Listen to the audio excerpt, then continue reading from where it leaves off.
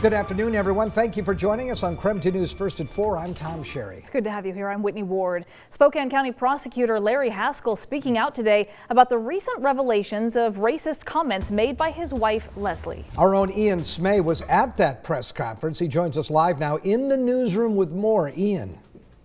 Yeah, this was Haskell's first time publicly speaking about his wife's comments after the Inlander first reported on them on January 27th.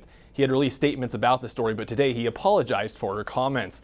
Leslie Haskell made racist comments on the far-right social media website Gab.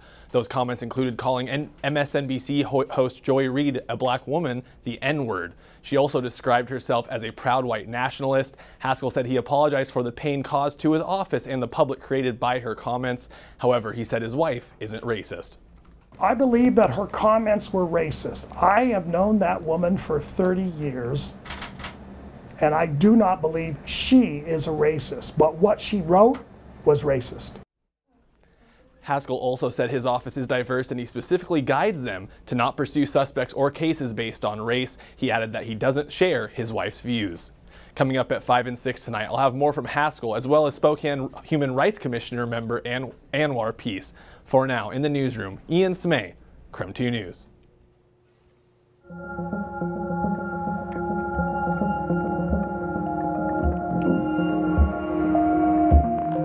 In our ongoing Boomtown series, we are tracking how the growing population here in eastern Washington and northern Idaho is impacting the community. So we asked how the Spokane International Airport is going to keep up with that pace. So for starters, we're told the airport's most pressing challenge has been parking. Over the course of 3 years, it did realign the roadway leading into the airport, which created room for about 1,900 additional spaces. The airport also added 6 more nonstop flight destinations since 2019. CEO Larry Croter actually told our Amanda Rowley why he hopes to add even more.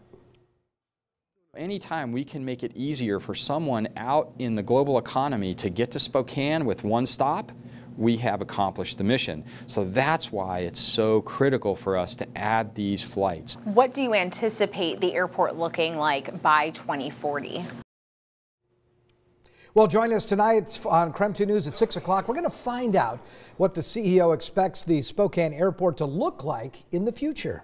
And proof of another way Spokane is on the map, this time in sports. World-class athletes and even Olympians are here for tonight's Lilac Grand Prix. Yeah, one of them may break a world record tonight, and they're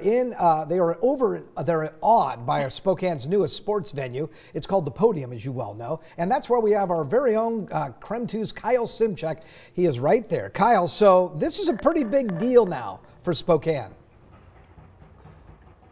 Tom, very exciting, and this is the first professional event at this venue. And consider this, Podium officials say their 10-year goal was to host a world record-breaking race, and they're going to try to do that tonight.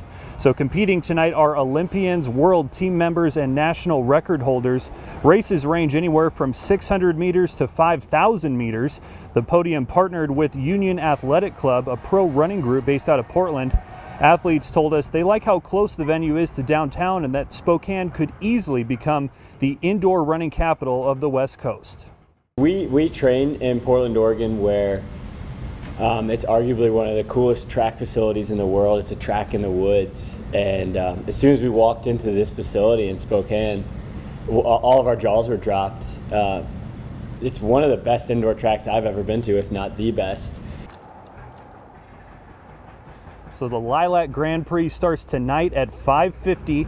General admission is $13.25. 1,000 people are expected to watch the races.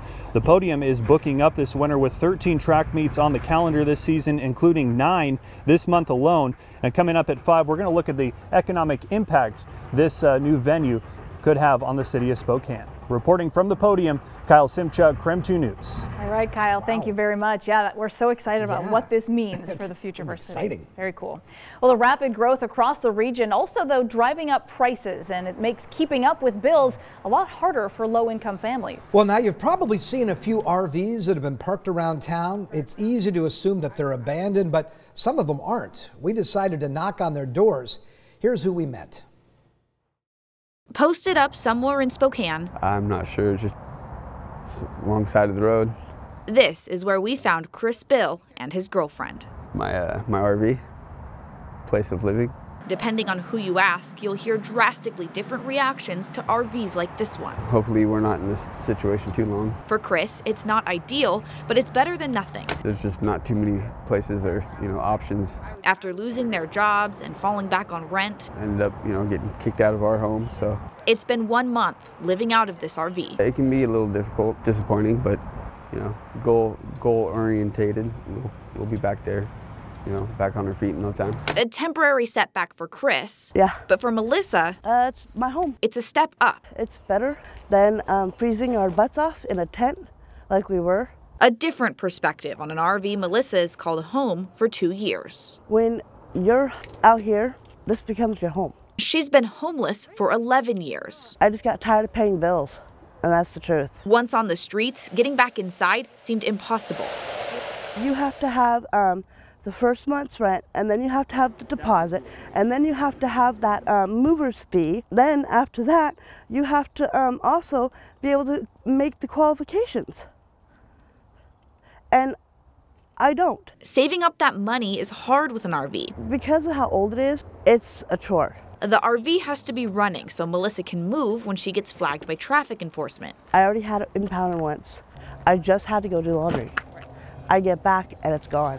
Neighbors report abandoned cars and RVs to the city, a system that's backed up with complaints. The volume has certainly gone up a little bit in terms of the number of abandoned vehicles. The city has to figure out if an RV is abandoned, the owner is just breaking a rule, or if someone is living in it. We emphasize the rules of the road. 24-hour stay rules, no parking rules, registration rules, even if the RV is a home. Objective is always to keep the occupant in the vehicle and to make sure it's safe for everybody. It's a balancing act between the neighbor's perspective and the people needing a roof over their heads.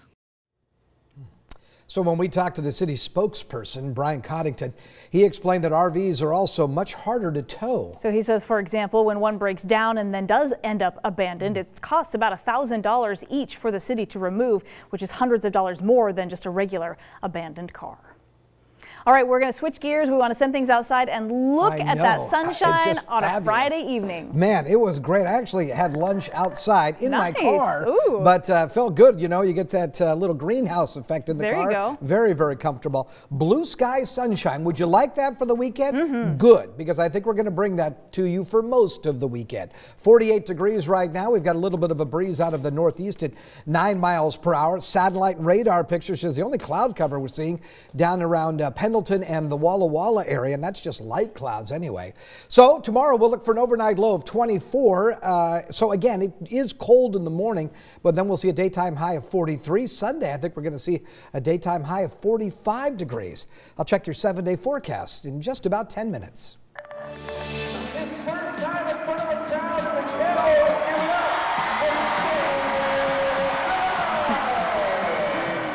Well, a very special guest making an appearance in the kennel last night. After the break, we are catching up with GU superstar Jalen Suggs.